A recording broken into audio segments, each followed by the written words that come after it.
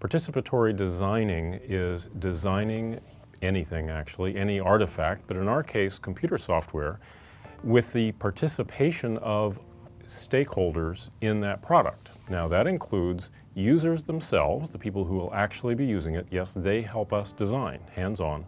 It also includes the developers, the people who actually implement and architect the software under the covers to provide that user experience. And occasionally some other people like product managers and so on. So we use all of those people to do co-designing with us, usually starting with paper and pencil. Kid scissors to cut up all these things, because when I get on airplanes they don't let me take the pointy scissors anymore. So I have a whole kit full of these basically kindergarten tools that I take with me. We do this designing around tables, not with paper on walls, because that's too hard for everyone to participate in. Sitting around a table, this very carefully selected set of participants with facilitation by me to make sure everybody's playing well. And the reason for the low-tech materials is, number one, they're cheap.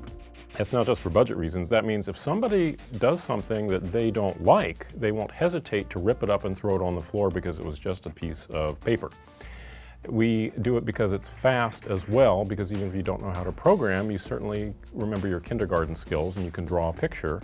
It also means that when we design, we don't have to ask in words and have someone describe to us what they want, and then we try to translate it into actual designing, because we will inevitably distort it. So instead, you can just say, well, draw what you want, and it doesn't matter how ugly it is, how they draw it.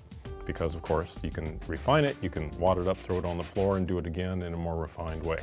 So we have a progression of design methods and tools that we use, starting with very low-tech ones. In fact, before even the prototyping, the designing I was talking about, we have an anthropologist, an ethnographer, who's also a designer on our team.